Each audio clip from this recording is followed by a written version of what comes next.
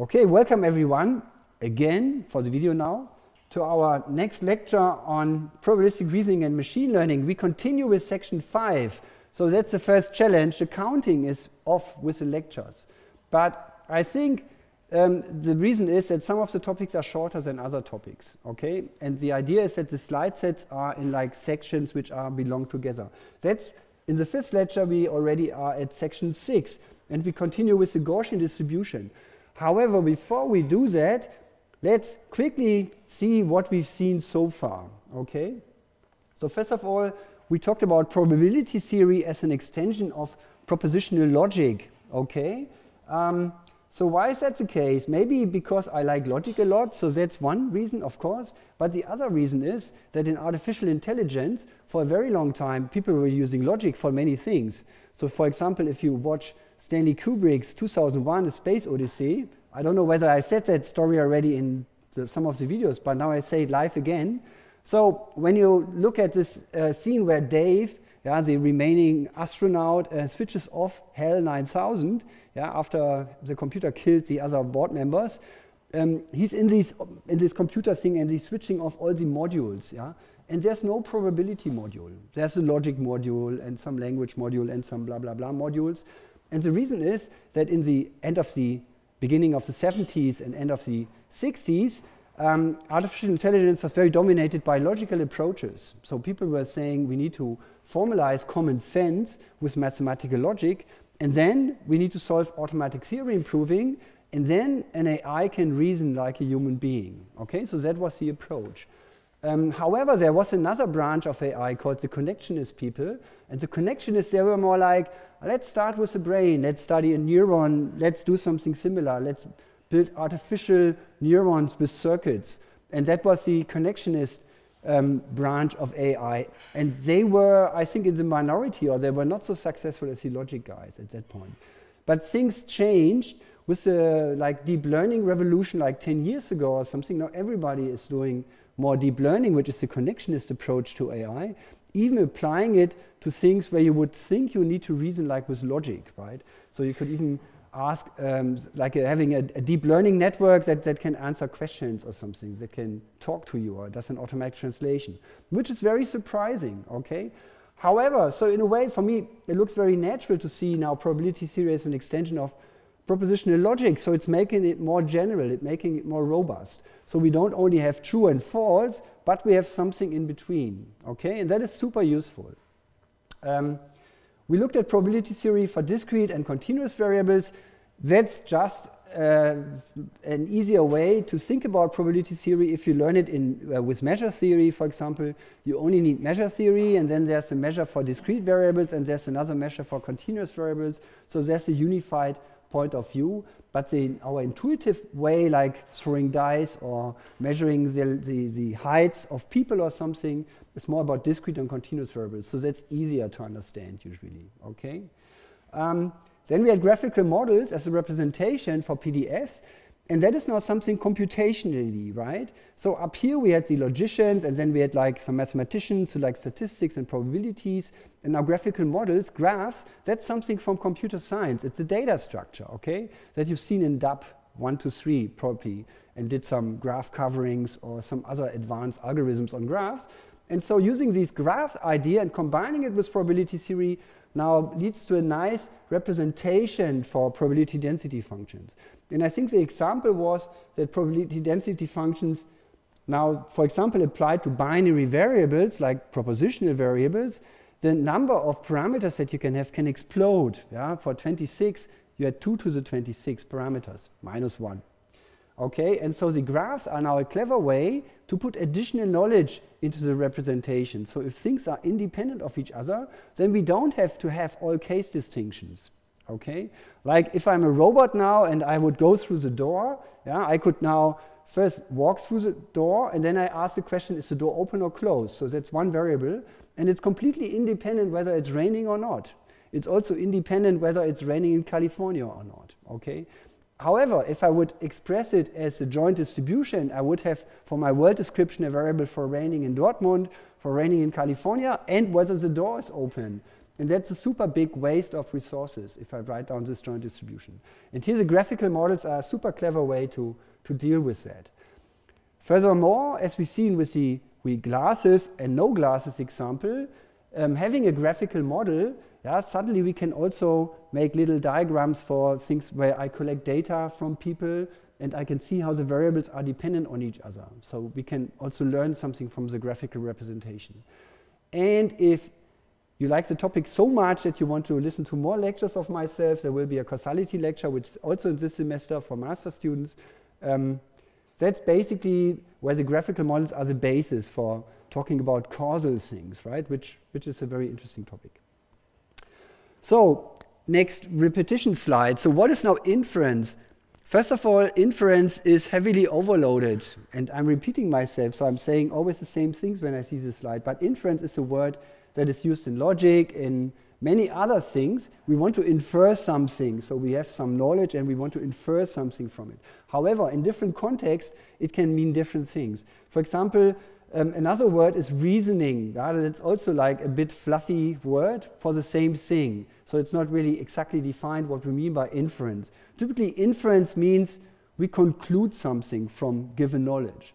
However, it depends, of course, on how the knowledge is represented, what it exactly means, what we mean by inference. For example, in logical reasoning, we typically define axioms. Okay, so for example, we would say if A is equal to B and B is equal to C, then A is also equal to C, meaning that equality is transitive as transitivity property. Okay, so these kind of axioms.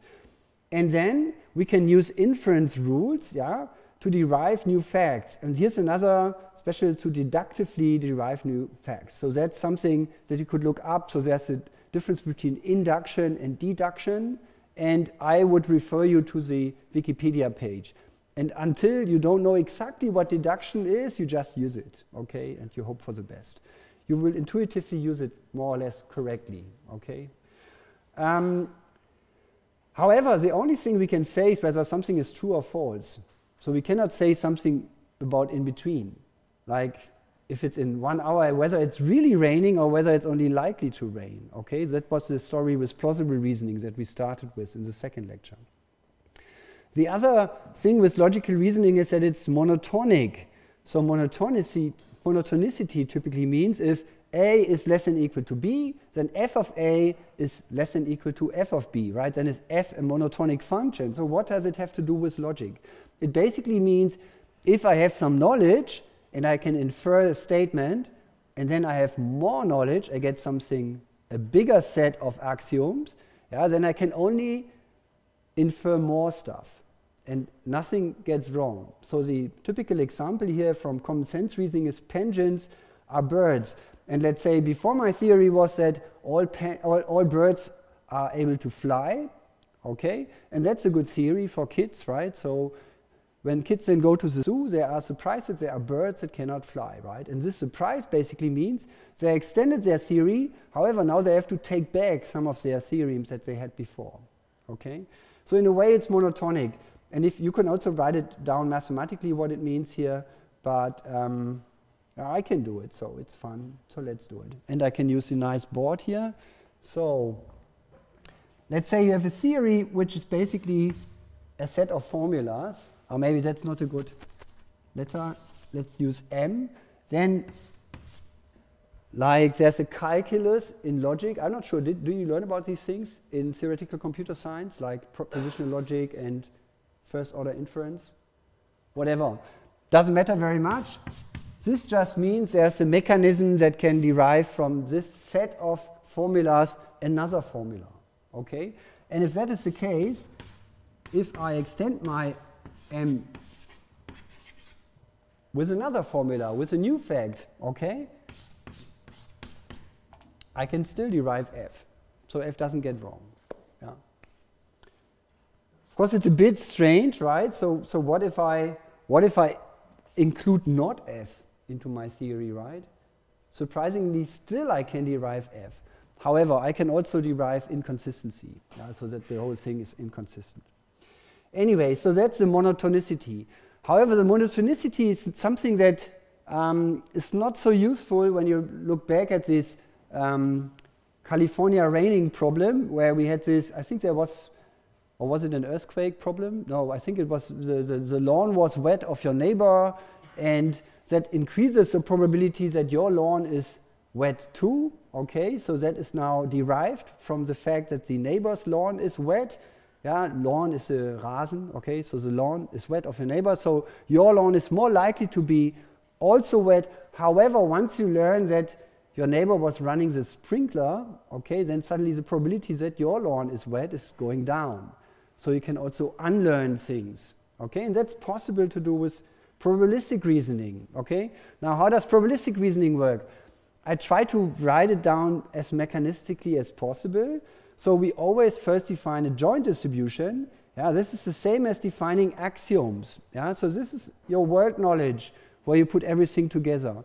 And the joint distribution contains more information than if you would only define the marginal distributions, right? So if you only would define P of x, P of y, and P of z, you wouldn't know whether the different distributions are, whether the different variables are dependent on each other or not. This is only represented when you define the joint distribution, okay? Next, you have also some known facts. For example, you know that one of the variables has a particular value. Let me again stress, a random variable gets a capital letter, a value gets a small letter, okay? Try to do this, so that's useful to distinguish.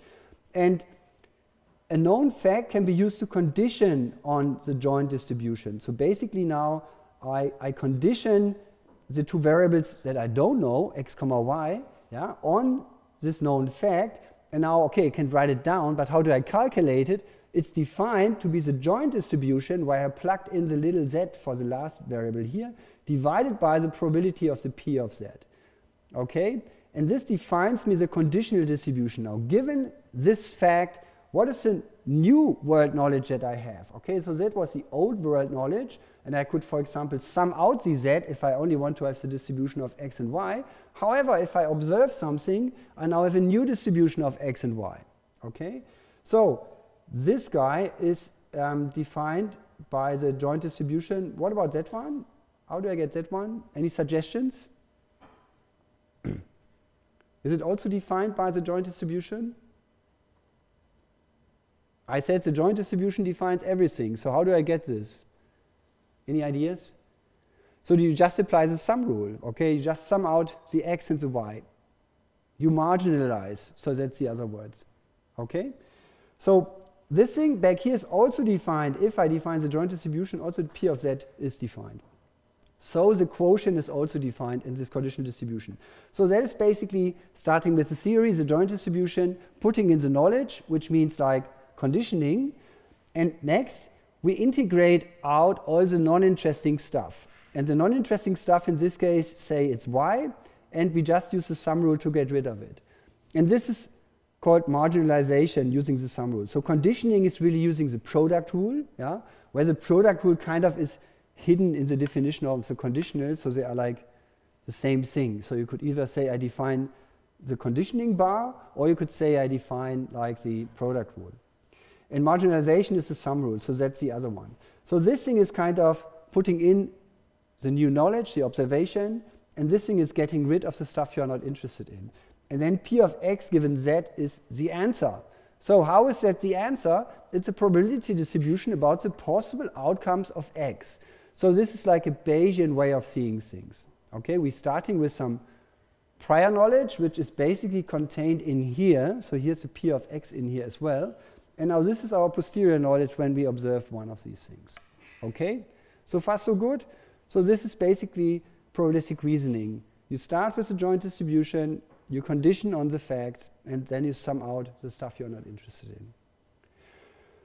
Good, so at the end we have the posterior probability.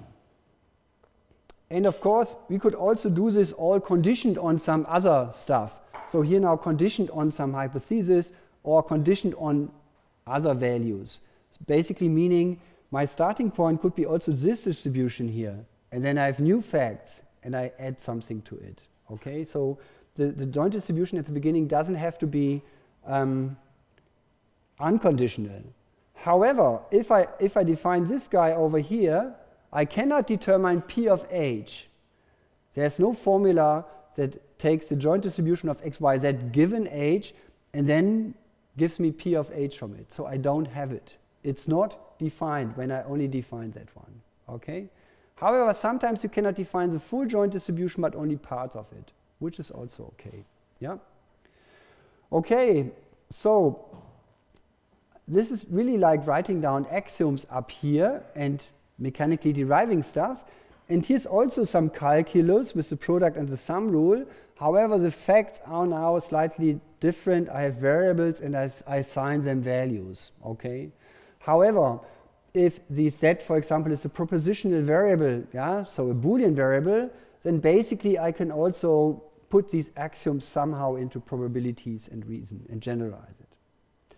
Good, so far so good. Next thing was graphical models, and that was really about efficiently representing probability distributions and like putting in world knowledge. Yeah? So we know what happens if it's raining, then all lawns get wet and not only one. Okay? And if the sprinkler is only on Tracy's ground, then only Tracy's lawn gets wet if it's switched on. Okay, so this is like including now world knowledge, and the number of parameters was reduced something from 15 to 7, which doesn't sound dramatic, but if you have a bigger network with, let's say, 100 illnesses and 100 whatever symptoms, coughing or whatever, or a blue hat, then basically this whole thing explodes and you couldn't do anything if you wouldn't have these independencies between these variables. However, here's a little detail. They are called directed graphical models. Okay, so if they are directed graphical models, they are probably also undirected graphical models. And that's yet another way to represent joint distributions. Yeah, what would be an example of an undirected graphical model? Let's say you take a picture of me with your cell phone, right? Then you generated a nice matrix with lots of numbers in there, so that's the picture. And of course, the pixel right here on my blue pullover is very correlated with its neighboring pixels, but not so much with the blackboard. Okay? So basically, they are like close links to the neighbors, but not so much to the other ones. And that could be expressed by an undirected graphical model. So if there are directed graphs somewhere, some computer scientists must have thought also about using undirected graphs to do something similar. And people have, and this is particularly useful, for example, for image processing or these kind of things. There you can use these kind of graphical models. However, another one could be also, this is Bob, and this is whatever, David and Alice and Kelly and some other names. And that's basically how they, whatever, know each other. So that's like the friend network. And one of them gets corona, and suddenly all of them have corona, okay? And so you don't know in which ordering these things got distributed. However, at the end, there's a joint distribution among these 6 people, whether they have corona or not. So for example, given that B and A have corona, what is the probability that F and E have corona? So it doesn't matter whether B got it first and A got it second. It just means if there is a correlation, so it can spread across the undirected graph. Okay? However, of course, we could say, but there is a directed graph, right? We just don't know it. Yes, that's right. The graph goes either one or the other way around, but we don't know it. But still, we can express it in a clever way. Here's another generalization of graphs. So when you think of graphs, even more general is a computer program. So how is now a computer program and a graph connected? So if you have a computer program, you can draw a computational graph, right? Or when you write down an expression like 5 plus 7 times 17, then you could have like a path tree, and you can do a computation along the graph. And so in a way, this is like a computation along the graph. We start with the nodes and sample those that don't have any incoming edges, okay? And next, once a node has sampled all its incoming arrows, yeah, the nodes from there, then you could also be sampled. And so this is like a computer program that could be run, the sampling data from it. And this could be generalized to include also, why not a while loop? Why not if then else? So you could have more general programs. And this is also generating a probability distribution. Let's look at it, what it does. So it's starting with throwing a coin with parameter 0.4. Okay, so this is a Bernoulli variable, fine. And then it's iterating. So as long as the last sample was head, we sample again. Yeah, I think this is a negative binomial, or it's a geometric distribution, so it has a name. It's the one where you stop once you see a head, okay? And then you count the number of heads that you got. I think it's a geometric. I forgot. You can look it up. I think geometric. That would be my guess. Yeah. And that could be represented like a computer program, right? Super cool. Now, let's say you have data, yeah, a big Excel sheet of data. Could you infer the computer program that generates the data? That's an exciting question. And I think it's far from solved, okay? So this probabilistic programming is a topic which is also already like burning for 10 years or something, but the focus is more on deep learning, so that's more like the bigger fire right now. But there are interesting questions also in this probabilistic programming area as well.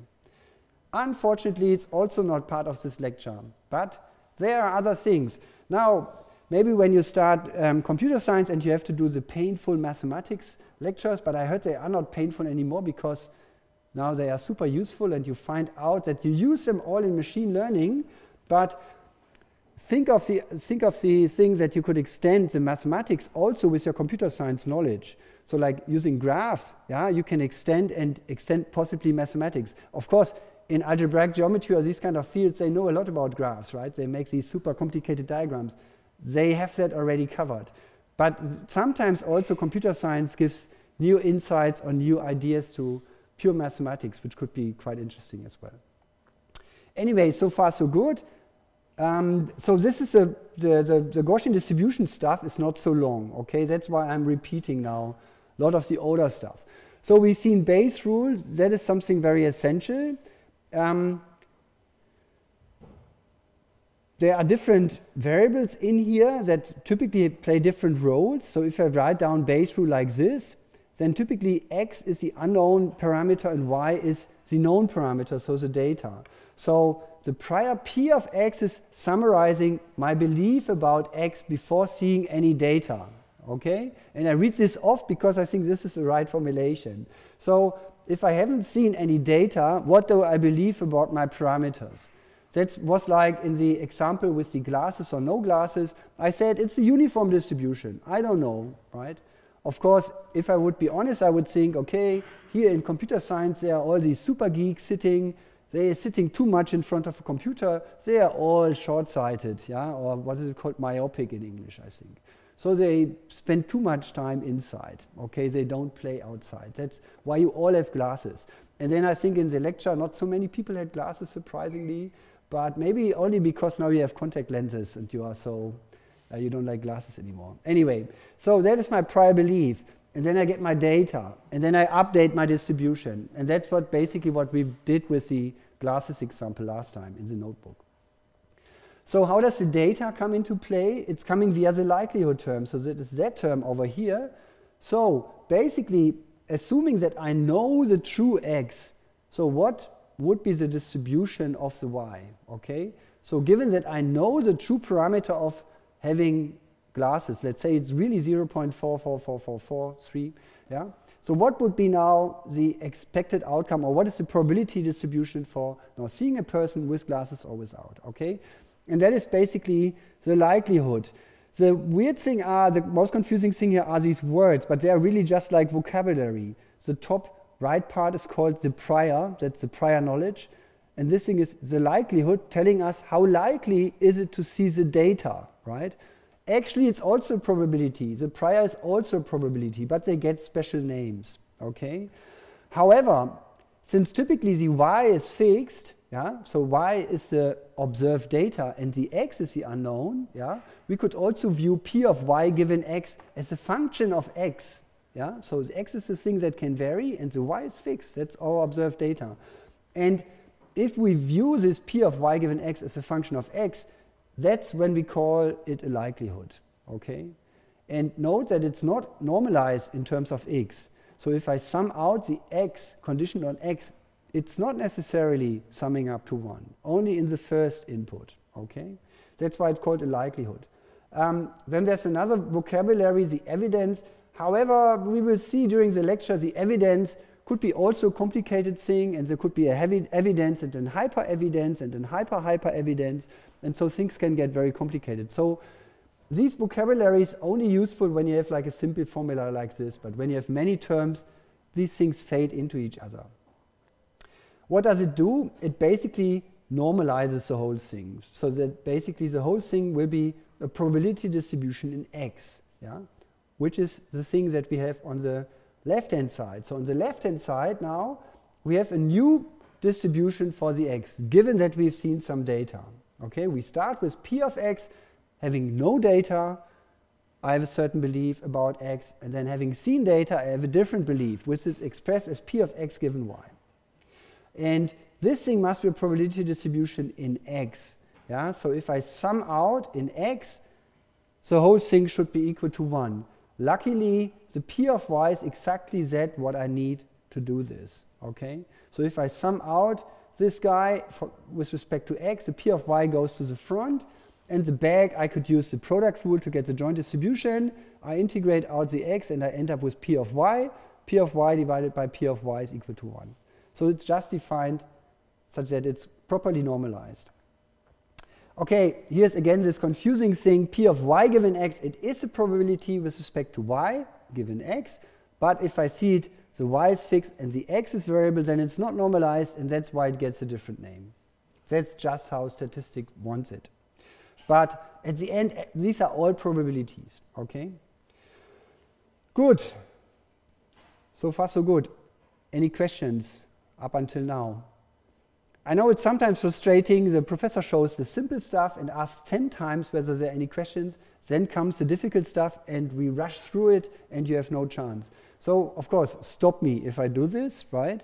And I try to ask also when the more difficult stuff comes. Okay, let's start with the famous distribution. And you already know which one I'm talking about. I'm talking about Carl Friedrich Gauss. So this is, I think, a Kupferstich that was on the 10-Markschein, yeah, the 10 Deutsche Markschein. And that was pretty nice, right? So when you have a 10-Markschein and it's your topic, you're a mathematician or something, you always like it and you get one. I think I still have one. But now saying that, I always say that I have one. I'm wondering, where is it? Maybe I should put it into a frame. The good thing about this thing was, so you could take it into the exam and it has a formula for the Gaussian distribution on it. That's awesome, isn't it? I mean, what money does have a formula on it? That's really very nice. Let's see, do I have an eraser here? Oh yeah. Do I have water? Yes. So let's copy this formula because that's the most important formula for today. And that would be one that you should also know by heart, right? So you should know it for the exam, at least the Gaussian distribution.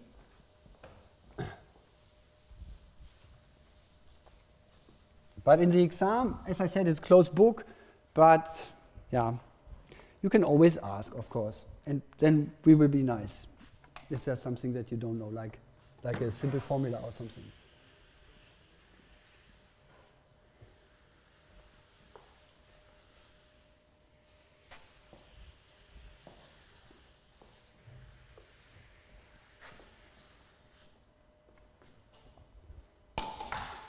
Okay, so let me copy it to the board. How can I copy it? I should know it by heart, right? So let's see whether I can do it. Okay. So the most difficult part for me is always the sigma square root 2 pi.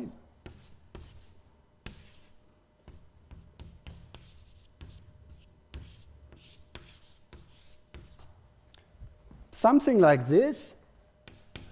And so it's a P of X. So it's a density function, right? So let's look at it. So where does the X appear? So this thing is some constant factor. It's just scaling a little bit. And then we have the E function, e to the minus something, okay? So the E function looks like that, right? So that is e to the power of x, and now we have e to the minus something. So we just mirror it at the y-axis. Okay, now what is the argument here? So it's x minus mu squared. So basically, it's like a squared distance to some constant, and then again some rescaling. So let's simplify it, and let's just say we have an x squared like this. Okay, so that is x squared. And now if I combine it, e to the minus x squared, then basically now, let's say that those are all numbers that are larger than 0. So I only need to look at this part here. So at 0, I have some offset, and then it goes smaller, okay? And that's basically how the whole thing looks like. Okay, then we know from, maybe from high school, that minus x, that's basically now, that this is the mu, okay? So this is the location where I have the bump. And then divided by sigma squared, so what is this doing? Okay, if sigma is, let's say, 1000, yeah, then the whole thing gets very small. That means I'm staying longer here, right, close to the 0. So if the sigma is very large, yeah, I will have a very wide thing. However, at the end, I'm also dividing by it, so I'm scaling it down. So this is not completely right, but instead, it's getting a little bit flat. Okay, so that is now a larger sigma. So in a way, so this thing kind of, the sigma gives me the spread, how far it is. Okay, so that's how the formula looks like. Now what about this 2 pi thing in square root? That's weird, right? Where does it come from? Okay, I tell you, it's coming from the fact that this thing should be a density. Okay, and being a density, I want that this integral is equal to 1, okay? And there's a nice proof. Plugging this expression in here, yeah, you can do some calculations. Or maybe instead you calculate first, try that one. Yeah, try to calculate the integral of e to the minus x squared, okay? And then surprisingly, it turns out you get something with pi, okay? And it will be exactly fitting to that one over here. Now, am I required for the exam that you are able to solve this integral? No, you don't have to. That's not really something we do in machine learning. But it's curious, so if you are curious, so now I'm a super duper computer science student, we had this already in school, I should be able to do it, then try it, yeah? Give it a try. And if you can't do it, then you do it the same way I do it. You just go to Stack Overflow, and you ask or you find the solution. And there will be someone must have done this already. Okay? Good, so this is the formula. So this is our first definition, the univariate Gaussian distribution. So what is univariate saying? So univariate means the x is just a real number. Okay? And since there's a univariate distribution, there will be also a multivariate distribution. When does it come? It's not coming immediately. So let's first talk about the univariate distribution. First of all, so how did I write it? Okay, I wrote the p of x as now this new letter n, this curly n. And this is basically my abbreviation for the Gaussian density. And since there are more free variables in here, there's the x, the mu, and the sigma, I put them in here as well. Okay, so the n is a function of 3 numbers, basically. Next, we want to talk about properties of it. And for example, you can switch the x and the mu, or you can do other things. And so it will be useful to have like a properly defined function. Anyway, we are computer scientists, right? So when we want to implement the n, we will figure out, oh, okay, there are 2 more inputs. There's the mu and the sigma as well. So we need to include it. We don't want to have global variables here, okay? So these numbers are all scalars. So far, so good. And the mu plays a special role. The mu is the mean. You knew that already, right? So everyone knows that this is the mean. However, when you want to prove it, really, you would have to solve this integral here, right? The expectation was defined to integrate x against this density function in here. So you need to calculate this integral. And it's not super trivial, right? Plugging in the x and e to the minus x squared. I don't know how are you doing this. So I had to look it up on Stack Overflow. Yeah, so it's not easy. So this can be proven. Again, this is a little bit beyond of what you should be able to do. This is just showing you. So those are just numbers here. And you can prove that the mu is indeed the expectation. You can also prove that the sigma square is indeed the variance, right? But it's not automatically the case, right? This is just some function that you write down which has nice properties. It's also not automatically that it sums up to 1. Yeah? So that's just only if you choose the constants right. So here's the link, by the way. So here in Mass Stack Exchange there, you click on this one and then you get the answer, how to derive it. It's fun. So it's some interesting thing with pi. I think if pi appears, it's always surprising somehow. Great. Why do we write sigma squared? That's kind of weird. The sigma also has a name. It's called standard deviation. Okay. And let's say so why do we always write sigma squared? We want to have positivity of the variance. The variance is like the spread. Yeah, and what is negative spread? So that's kind of unclear. So the sigma is like a scaling factor, and scaling factors should be positive. And if we write sigma square, then it will be always positive. Okay, so it's just a trick. Yeah? And when you implement it, many things make sense once you implement them. Let's say you want to learn parameters, then maybe you do optimization over a sigma, but you use it always as a sigma squared everywhere. Okay, and then you don't mind whether it's in the optimization negative or positive. Good. Now, interesting question. So what about the things that we put on the axis? So what about the units of these things? So is there some intuitive way to understand the unit on the y-axis of the PDF? So that's a weird question, but so let me tell you what I now exactly am asking. So I'm having the Gaussian distribution, or the Gaussian PDF. So this is P of, we can also write nx. Okay. And so on this axis here, I'm having the x. And that's the unit of the x could be like centimeters, for example, right? So this is now a physics notation using these squared brackets. Those are not the Iverson brackets, but those are the unit notation. So what is the unit of that one? And that could be, for example, meters, yeah, or centimeters. And now the question is, what unit do we have up here? So basically, yeah, what unit does this guy have? And again, this is not so standard. Yeah? I'm not sure whether you learn it in statistics classes. This is just asking a question which we might answer partially, okay? And it gives us some intuition and better understanding of what a PDF is. So there is this notation for units here in physics. And the first thing that we will see is that the mean has the same unit as the x, and the reason being because we subtract the mean from the x. So if they are compatible, if they want to be compatible, they must have the same units, otherwise we can't do that, okay? And it turns out that the standard deviation or the variance is the squared distance to the mean. So squared distance meaning squared meters, okay? So it's the unit of x squared. Now what unit does this guy have?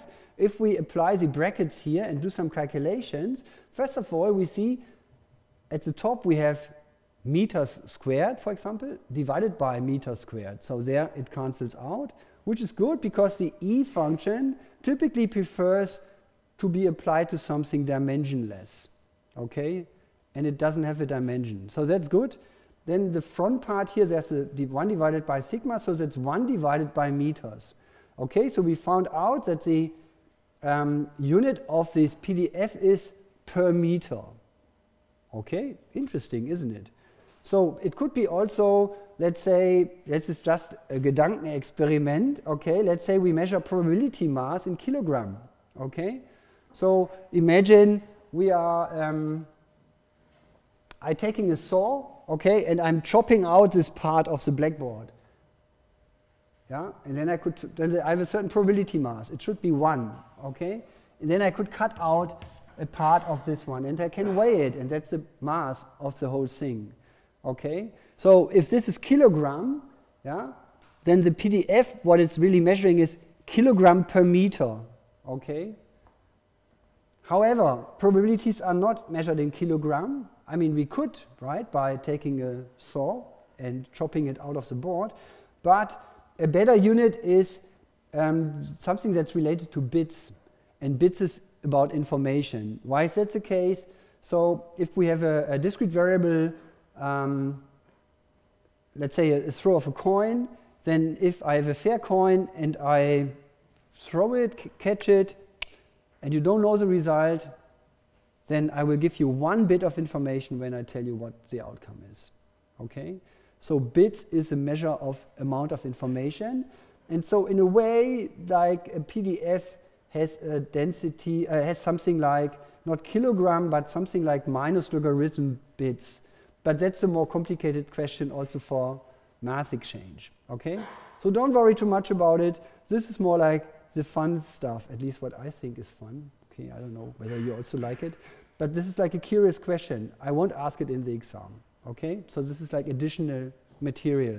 Okay? So if you think, no, I didn't get at all what he's talking about and I'm not interested, then that's fine. Okay? Now comes the stuff that is more relevant. Okay? So that was like the introduction thing here. Now we want to prove formulas, and let me show you a formula that we want to prove. We want to prove something like, let's say we start with the Gaussian distribution as our prior distribution, and let's say our likelihood is also Gaussian distribution. What will be our posterior, right? And the answer will be, then your posterior distribution will be also Gaussian distribution. And we even can explicitly write down the parameters in closed form. Okay? This requires a bit of work. Okay? Let's see what we need. We need this lemma. First of all, we can prove, I didn't prove it, but this n function is always greater or equal to 0. Even it's strictly greater than 0. Yeah? So it's never 0. That's because of the e function, and I multiply with a non-zero scalar. And then it integrates to 1. That's another property. I mean, all PDFs should have these two properties. Now comes the more curious thing. Curiously, you can swap the roles of x and mu. Yeah? That's kind of strange, but if you just look at it as a function with 3 inputs, the first 2 inputs can be swapped and nothing changes. Because it doesn't matter whether you say x minus mu squared or whether you say mu minus x squared. Okay? That's a useful property sometimes. And now comes the more heavy stuff. Okay? So now let's rewrite our function, yeah, as an exponential of a second degree polynomial. Okay, so let's parse it. So it's an exponential, so that's the e function, e2 something. And this something is a second degree polynomial. Do you all know what polynomials are? Approximately? Yeah, so basically it's some function x to the something plus 5x to something minus 1 and so on and so forth. And it's a generalization of linear functions, right? A linear function is also polynomial of degree 1, okay? A constant function is a polynomial of degree 0, okay? And a parabola, yeah, a parabol is a second degree polynomial, okay? That's basically it, and that's what I just wrote down here. Now, what is written down here? So where is it now a polynomial? It's a second degree polynomial in x, okay? So there's an x squared with something in front of it, and there's an x with something in front of it, and then there's a constant term. And surprisingly, we can write our Gaussian function, we can write it also like this.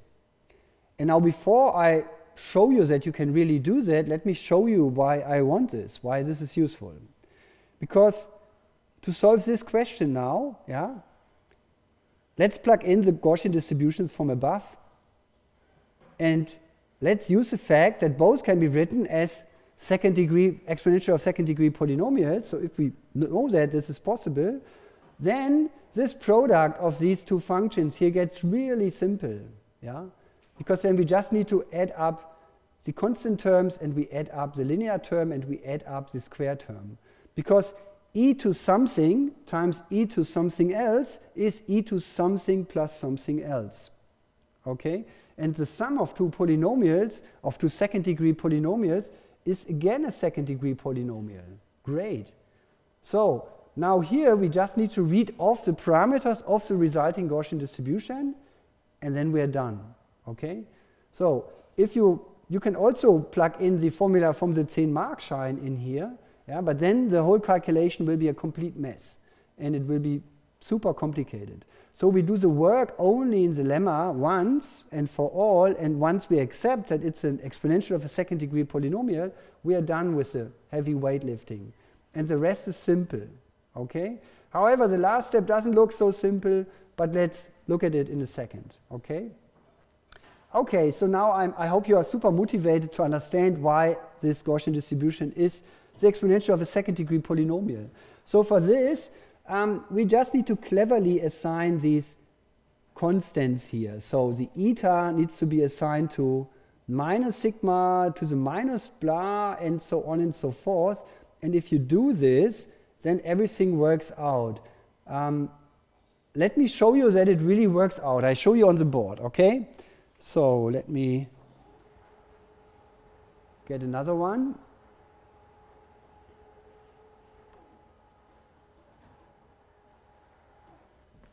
Okay, so I think I need to bring my own chalk. Okay, so how do we show this? We show it like that. So first let me write x of a. And I will switch to the board in a second when I copied the formulas. This is an eta, yeah, some Greek letter.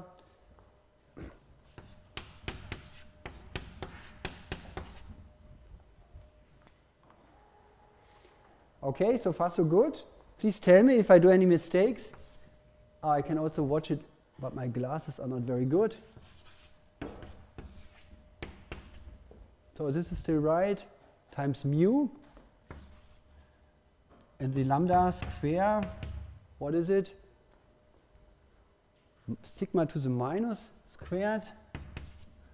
And then there's the a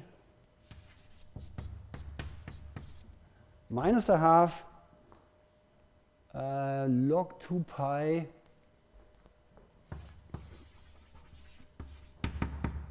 minus logarithm lambda squared plus lambda minus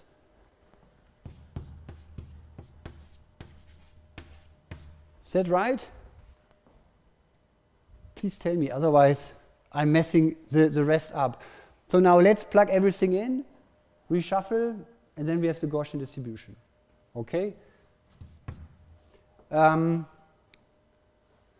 Okay, so e to the a, now we need to plug this in. So let's e to the a plus, so you know this one, e to whatever, e to what x plus y is the same as e to x times e to y, right? So these are now the kind of rules that we are using.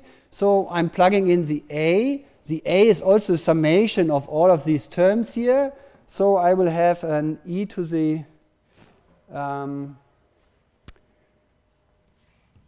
minus a half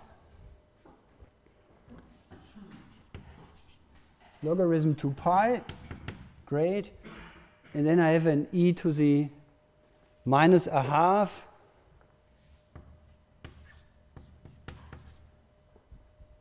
the minus gets a plus, so I get a logarithm lambda squared, and then I have an times e to the minus a half.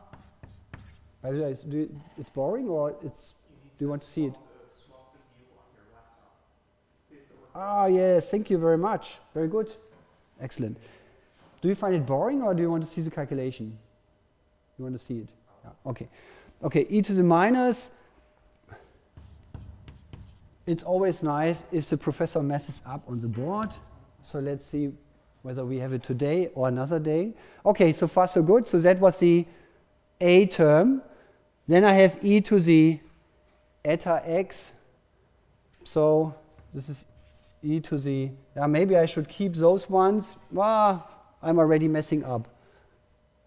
I do my best. Sigma minus mu times x. Okay, great. And then I get another one with the lambda. E to the minus 1/2 sigma minus x squared. Okay, looks interesting. So this one here, sigma minus, that's like the divided by sigma thing. I also have it over here. Then I'm having here the x squared, and here I'm having mu times x. So there must be somewhere a mu squared ideally, right? But I don't see it. Am I missing it? Eta. Okay, so maybe I need to combine that one. Okay, let's see how it goes. The 1/2, the minus 1/2 e to the minus something, I think is 1 divided by, the minus makes it 1 divided by e to the same thing with the positive sign. That 1/2 is like a square root, okay? So it's square root e to the log 2 pi, so I get the 1 divided by square root of 2 pi. That's good looking. Then I'm having the logarithm of L squared. Okay, I can drag out this thing to the front and it cancels, right? Is that right? I think I'm allowed to do that, isn't it? Isn't that equal to b times logarithm of a? I think it's right. Okay, very good. So let me get rid of that one. So that is equal to lambda. And the lambda is equal to sigma, 1 divided by sigma. So I get the sigma. Yeah? So I change the e to the log, disappears, and I have a lambda. Lambda square is sigma minus square, so the lambda is 1 divided by sigma. Okay, so far so good. So this is already looking promising, right? So the rest must go, then the rest must explain the other stuff. Oh, here's an eta squared, so that's where I get my mu squared. Okay, so that's good. So let's plug it in. So I have a lambda squared, so this will be a sigma squared. So it was a, which one was it? Did I do a mistake now? Did I already mess up? I should put the video back. What did I have over here? So it was the last term. It was a lambda to the minus 2. So lambda to the minus 2 is a sigma. Okay, so where am I? Here. So it's a sigma squared. And the eta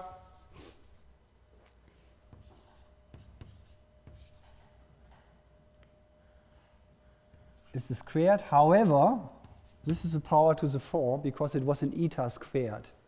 Lucky me. Okay, so here we have the x of something.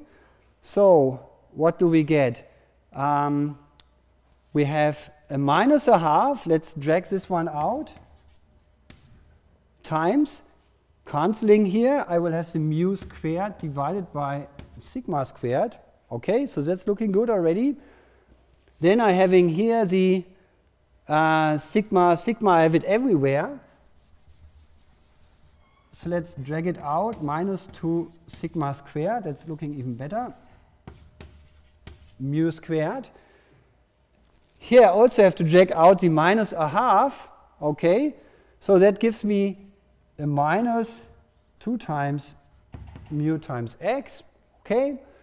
And I'm dragging out these guys, plus x squared. Whoa, lucky me. So this looks good, because now this is equal to x minus mu squared. Whew. I think I haven't done this for a while, but it looks okay. So why write it so complicated? Why this is just a brain teaser here, right? The thing is, you go through the pain once, yeah, and then you can prove many theorems once you have this representation with the second order polynomial. Then you have a nice form, and then you can just nicely multiply to Gaussian distributions and get the coefficients, just read them off. These guys, they also have a meaning. Those are the so-called natural parameters of a Gaussian distribution. Yeah? The lambda one is easy to understand. It's the inverse variance. It's called precision. Yeah? So variance large, meaning very imprecise. Okay, variance small, meaning very precise. Okay, so that kind of makes sense. And the other one is like a normalized mean. It's like the mean is, it's a mean where the scaling is taken out. Okay, good, so far so good. So now you trust me that this is true. Surprisingly, we also need the other way around, right? We want to combine now two exponential of second degree polynomials, get a new exponential of second degree polynomials, and then we would say, so this is another Gaussian, okay? And this is indeed the case. So any second degree polynomial, yeah, that you write like this, where c is greater than 0, so there must be a minus sign over here in front of the c. That's just a thing, you need a parabola which looks like this, yeah, and not a parabola which looks like that, okay?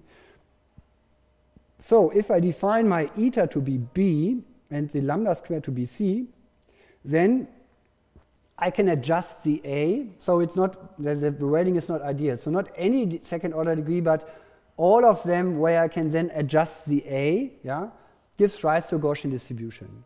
So in particular, that means if I multiply two exponentials of second degree polynomials, I can read off eta and lambda square, okay?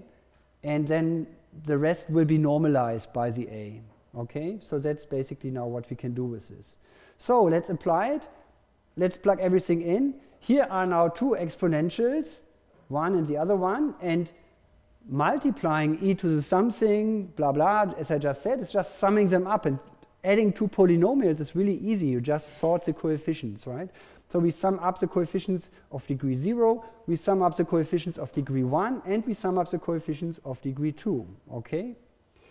Then we can just read off the parameters, and that's what you get from this, okay? So let's do this exemplarily. So let's see whether I'm promised too much. So where do I get, so let's write down the lambda for this case, and let's write down the eta for that case, and then calculate the mu and the sigma squared, okay? So that you see that it's really working. So where do I have the eraser? Can you see the eraser anywhere? This big thing? I lost it.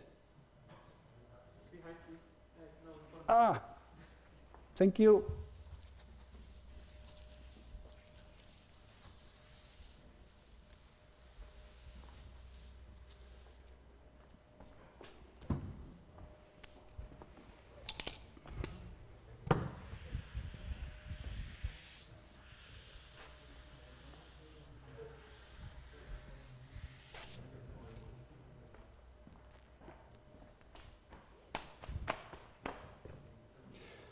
Okay, so what is promised here is, let me just copy it. The eta is the b, and lambda squared is the c. Okay, great.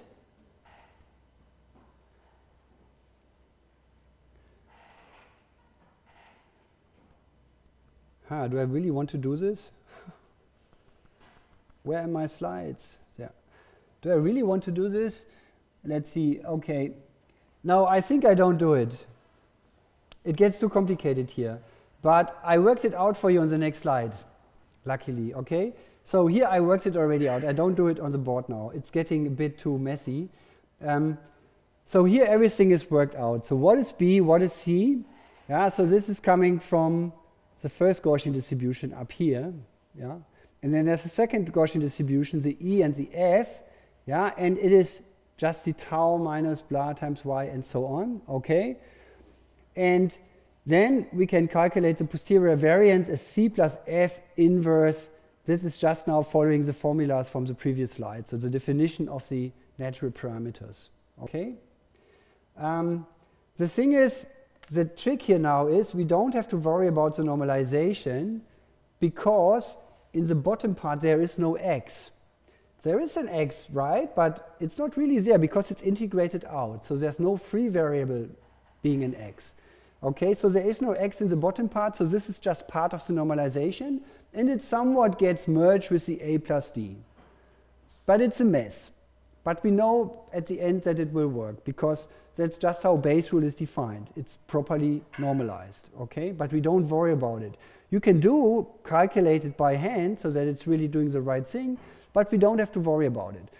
If we have a calculation like that, all we care is what are the parameters of the resulting distribution, and to find out, we need to find out that it's a second degree polynomial under the exponential, then we know it's a Gaussian, And then we can read off the parameters, as I just said. And there are many terms that we don't have to worry about.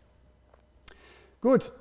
Here are a couple of more details. So the denominator does not depend on x. X is integrated out.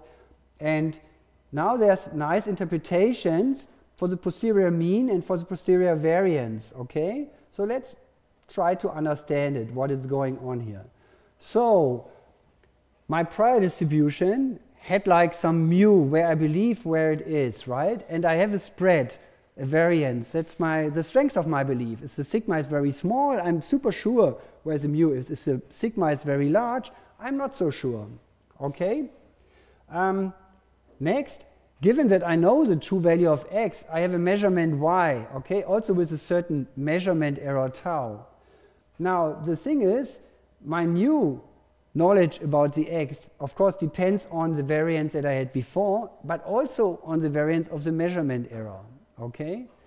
Let's say one of them is very large, okay? Let's say the measurement error of the measurement error tau was very large. That means that I will have 1 divided by sigma minus blah plus 1 divided a very large number, which is like 0, okay? So the resulting variance will be just the variance that I had before. So my initial belief had a certain variance. If my measurement error is super large, yeah, then my posterior will have exactly the variance of my prior belief. Now suppose my measurement error is quite small, then I can gain from the measurement something and the variance will go down. Then the tau to the minus 2, yeah, will be a number which is larger than 0, yeah, and so 1 divided by something larger than 0 will decrease. Okay, so the resulting variance will be smaller than the one from my prior. That's what we were also seeing when we looked at the glasses example. Okay, there we were also seeing that the variance was getting smaller and smaller. So that's the story for the variance. It's just a complicated way of writing things, like this 1 divided by sigma to the minus thing that's like double 1 divided 1. The formula for the precision is much nicer. So here you have a certain precision, and here you have a certain precision, and the posterior precision will be just the sum of the two. Yeah, so that would be a nice exercise. I'm not sure whether we have it as an exercise, so that would be a nice exercise. Let's look at the other stuff. So what about the mean now? So the mean is the weighted average of the mu that we have already. Yeah? Let's ignore the bottom part for a second, okay? So let's just look at the top part. So the top part says the resulting one, the resulting mean of x is the old mean plus my observation. And the weighting depends on my measurement error. So if my measurement error is very, very, very, very small, I put a very large weight in front of the y, because tau to the minus 2 will be a very large number. Similarly, if my variance was very small already for my prior, I was super sure about it, then the mu gets a very large weight. Okay? So this mean here is really a weighted average of two numbers. Okay? However, sigma and tau don't sum up to 1. These weights are not normalized, so I need to normalize. And that's what the bottom part is doing. So the bottom part is ensuring that the weight in front of the mu and the weight in front of the y sum up to 1. Okay? That's basically what it is. So it has a very nice interpretation. You have a Gaussian distribution, you have a certain location and a certain variance, and you have a measurement of it, yeah, with a certain measurement error. Then the posterior distribution gives you an update of the mean, which is a weighted average of what you knew before and of your measurement. And the weights depend on the variances that you use over here. Okay, so it has a really nice interpretation. Great. So far so good. We could also have several observations. Yeah? So instead of having only one observation, I can have several observations. And now your yesterday's posterior is today's prior. Okay? And tomorrow's prior is today's posterior. I hope I said that right. Okay? But you get the idea. So I can also use this one now after having one observation as a starting point as my new prior for x, and have another observation and combine it again. And you guess it, it will also be a Gaussian distribution. And of course, you can also write it out.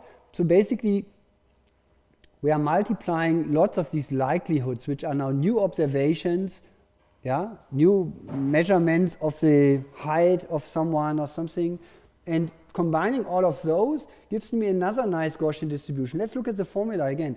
So it's now a weighted average of mu and the summation of my measurements. Or you could also say it's a weighted average of what I knew before with a certain weight and what I gained from my measurements, okay? And again, the bottom part is just a normalization, so that the weights are properly normalized, and the variance also works the same. Only it's now not sigma plus tau, but it's now sigma plus tau plus tau plus tau plus tau plus tau. And always the wrong one, the inverse. Okay, so it's the same thing. So far so good. Next topic. Let's do the same thing, but now for the multivariate Gaussian distribution.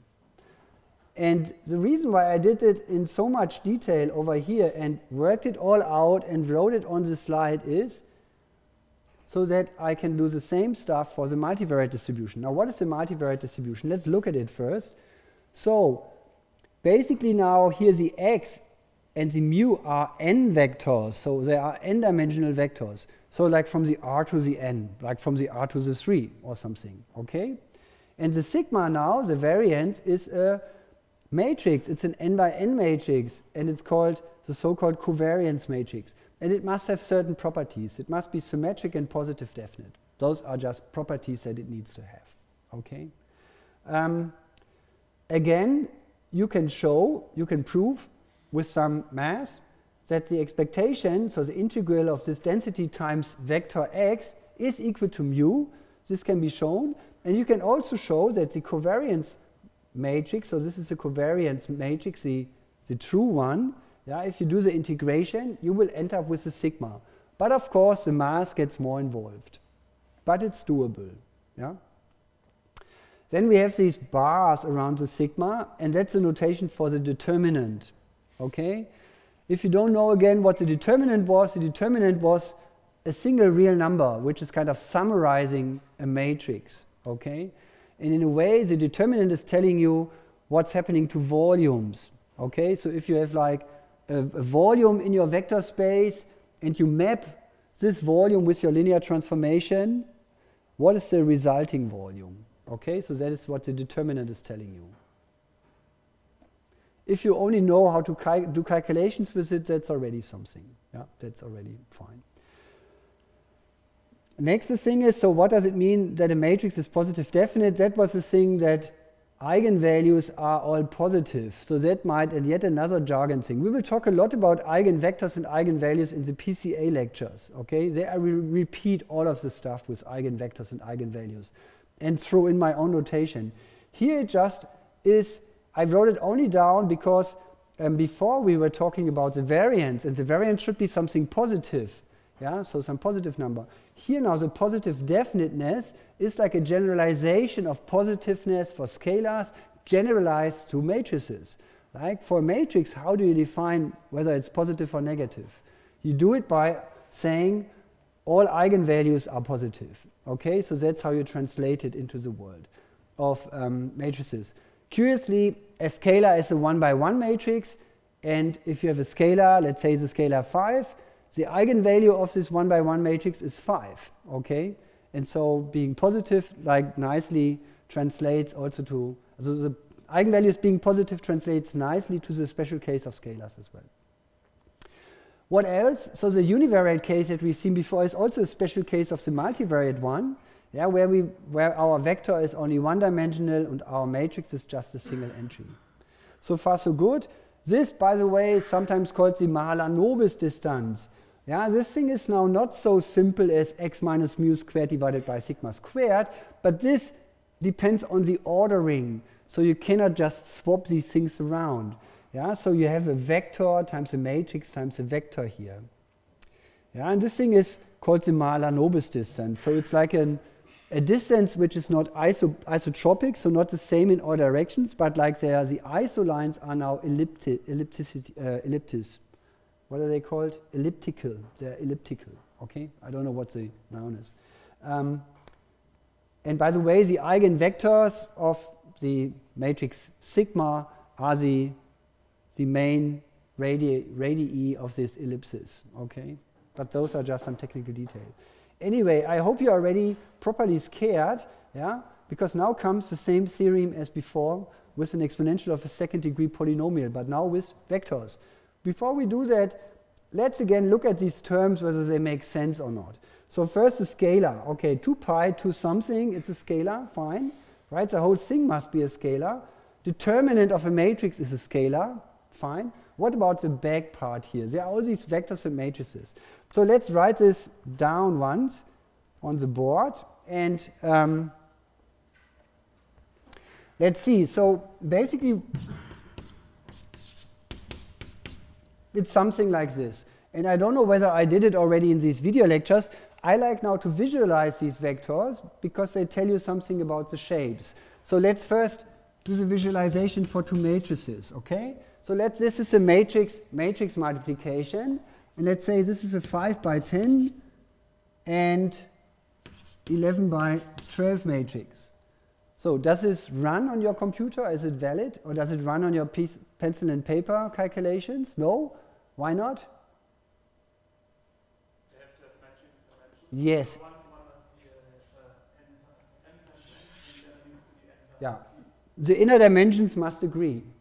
Yeah. Why is that the case? Because if you look at if you calculate it, let's say I want to have the ijth entry of this resulting thing, what I need to do is I need to sum over another variable aik bk j. So the k is running over the second index of A, which is the number of columns, and over the first index of B, which is the number of rows. So this is kind of a mismatch, okay? So they must be the same. And then everything is fine. So the inner dimensions must agree. I could also multiply with a vector here, right? Just make sure that it has 12 entries. And then a vector will have 1 column. So in my head, there are only matrices. There are no vectors. So vectors are just column vectors typically. But there are also row vectors. This is a row vector. So I could also multiply from the other side another vector. And now this needs to be transposed. And then the dimensionality of this guy will be 1 by 5. So if I write a capital letter, typically it's a matrix, a real matrix with non-1 dimensions. If I write a small Latin letter, it's typically a column vector. And I can also write it as a row vector by writing W transposed. Let's look back at this picture here. So this will be something like n times 1. And the sigma is a symmetric matrix, so it's a squared matrix. It's an n by n matrix. And so this is then a 1 by n.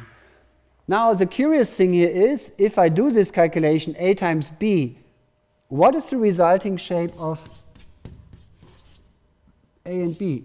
So what is the resulting shape if those are the sizes? 1 by 1? No, I omitted this one now. So they are not there. 5 by 12, exactly. Yeah, so the inner dimension gets summed up, it disappears, it's marginalized out in a way, yeah, and the outer dimensions become the outer dimension. And you're right, the dimension, this one gets summed out, this one gets summed out, so the whole thing here will be a scalar. Yeah, so let's write it like this, r to the 1. So if I look at that one, the resulting thing will be also a scalar.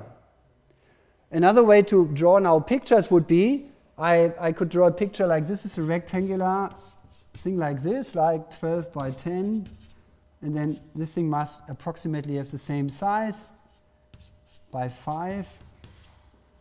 And this is a 5 vector by 1. And then I have a 12 vector by 1. So I can also make this little comic down here to check the sizes, whether everything is right.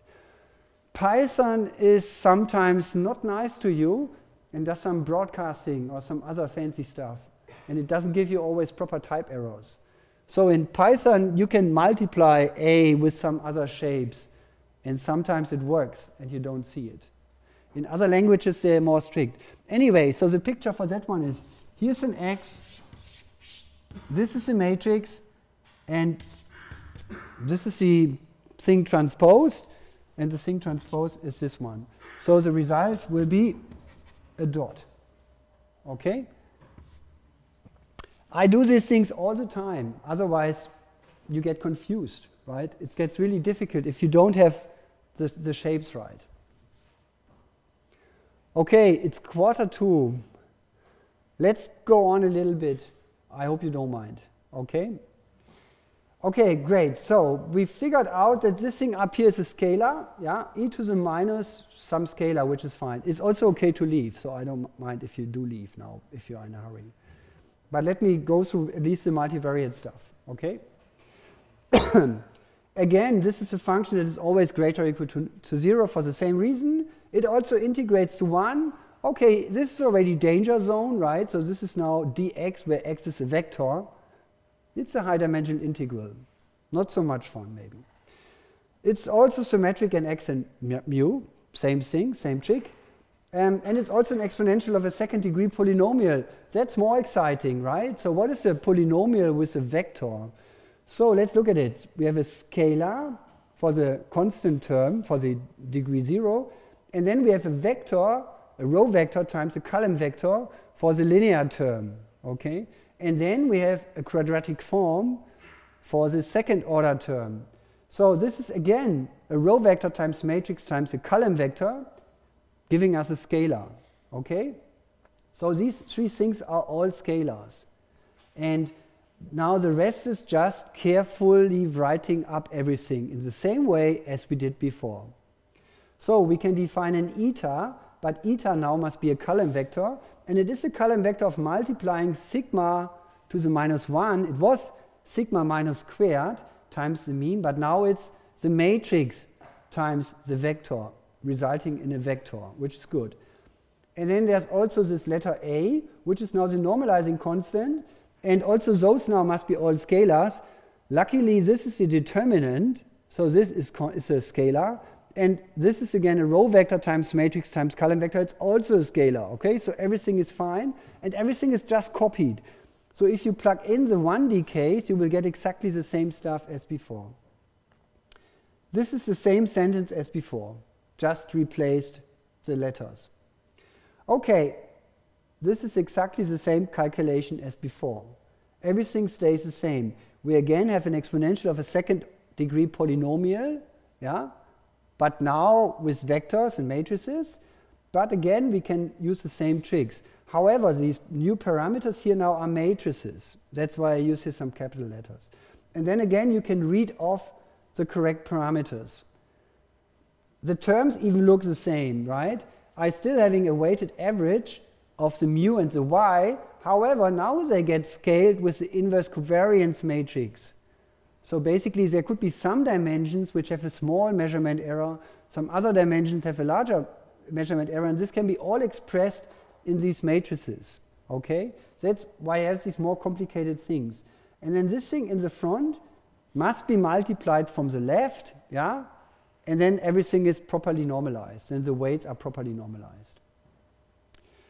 And the rest is the same. So here are also everything written out, same calculations as before. And this is just copy and paste from the previous pages. As a side note, this thing is also, let's say you have a function f which has a vector input, and you do a Taylor expansion of that one, okay? Taylor expansion meaning you calculate the first derivative and the second derivative, for example, and maybe the third and the fourth, but let's say only the first and the second.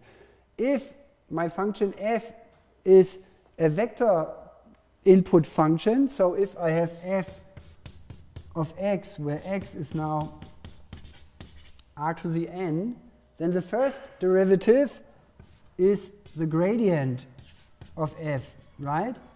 And that's typically a vector that can be multiplied, of course, with x. And the second derivative is the Hessian matrix, okay? And the Hessian matrix can be multiplied from both sides with a vector. So this is now, and some constant term. So this is now just sketchy written out. This is like a Taylor expansion of second degree, but for vectors. Okay? Now you wonder maybe, so what's happening now? What's going on? So the next term will be a tensor. And what is a tensor? A tensor is just generalizing the idea of vector, matrix, and a tensor is a cube. And then the next tensor will be a four-dimensional cube. And now the multiplication can be nicely written from left and right by a matrix. And with a cube, you have three sides where you have to put a vector. Okay? You have to sum out three sides. And the next one, and so on and so forth. But it's just how you would expect it to be. Okay? So it looks a bit scary, but it really isn't. Okay, curiously, that's another insight. So if you have a Gaussian distribution, yeah, the e to this function is exactly a second degree polynomial. Of course, we can have higher degree polynomials that would give us some non-Gaussian distributions, which are more complicated. And they have so-called higher order moments. We don't worry about that yet. Okay, so far so good. So we've shown something. So let's see. We've shown the lemma, and we've shown that the posterior is as well a Gaussian distribution with the same interpretation, just the notation got more weird. Okay, that's it. But the ideas are exactly the same. Okay, now let's see what's coming next. So the rest of the lectures are now just simple things that can be all proven with the same trick, but we don't prove it anymore. Now, do you have to memorize all these formulas now? No, you don't. You only need to memorize what's written on the last slide. Yeah? So let's go through it. So if you have a Gaussian prior and a Gaussian likelihood, then the joint distribution will be also Gaussian. That's something new that we didn't know before. So if you multiply these two Gaussian distributions, you will end up with this Gaussian distribution. How can you prove it? Using the same tricks as before and reading off the parameters. But we don't do this. Of course, now this sounds like a nice exercise that one could do. I don't know whether we have it. So it's not really difficult. It's only tedious. And you have to be precise. Now, what about x being multivariate? That is no problem. Suppose x is 5-dimensional and y is 5-dimensional. Then this notation just means that you stack two 5-dimensional vectors on top of each other. So the y could be also 10-dimensional. You could stack them on top. It's just the v stack in Python, stacking two vectors on top of each other. Similarly, this ones, if I have four matrices, I can make a cat. Is it cat or stack? You can stack them next to each other and have one big matrix where all the submatrices are given. Yeah, so this is just the notation how you would do it in programming. Okay? When you integrate out the x, you also end up with a Gaussian distribution. And this slide now you don't have to memorize, but it's more like a formula, a collection of formulas where you can go back. When you are in this situation, you can read off the formula from this slide. Here's another one. So if you have the product rule, yeah, you can read it for Gaussians like this, y given x kind of, and x, and you can rewrite it as x, and the mu now contains the y in here, so that is the x given y times p of y, okay? So this is a product rule written out for Gaussian distributions. So basically if you have an expression that looks like that, you can rewrite it with two other Gaussian distributions with other parameters. And that's something that you sometimes need. And there are different variants of this that I put down here for completeness. Again, this is a collection of formula. The proof is always via the exponential of a second degree polynomial. Next one, Gaussian marginals and conditionals. You can guess the answer already, right? If you start with a Gaussian and you do like marginalization or conditioning, you stay inside the set of Gaussian distributions. So, and this is the worked out example. So x and y might be vectors, and then mu and nu are also vectors of the same size, and the a, b, and c are matrices. So here's the b transpose because it's a symmetric matrix, okay? And then basically reading off the top left part here gives you the covariance matrix of the marginalized Gaussian. So everything's super nice. Yeah, everything works out very well. The one for the conditional looks a bit more complicated. Yeah, but again, the operations are just linear algebra. There's nothing complicated happening here. What else do we have? Sum rule. Okay, suppose you have the joint distribution being this Gaussian distributions from before, and now integrating out x. What do you get for p of y? And surprisingly, you get exactly the same thing. Did I had it already on the... Yeah, it's the same thing as this one, but now spelled out, written as a sum rule for Gaussians, okay? But it's the same thing as marginalization from before. What else do I have? Now maybe something slightly more exciting. Suppose I have a Gaussian distribution where x is again a vector, and I have a linear transformation of that one. Yeah, and guess what? A linear transformation of a Gaussian distribution is again a Gaussian distribution. You have to linearly transform the mean, and you kind of more complicated transform the variances. You need to multiply them from the left and from the right. Okay? And this can be used to prove that the sum of two Gaussian distribution is also a Gaussian. Yeah?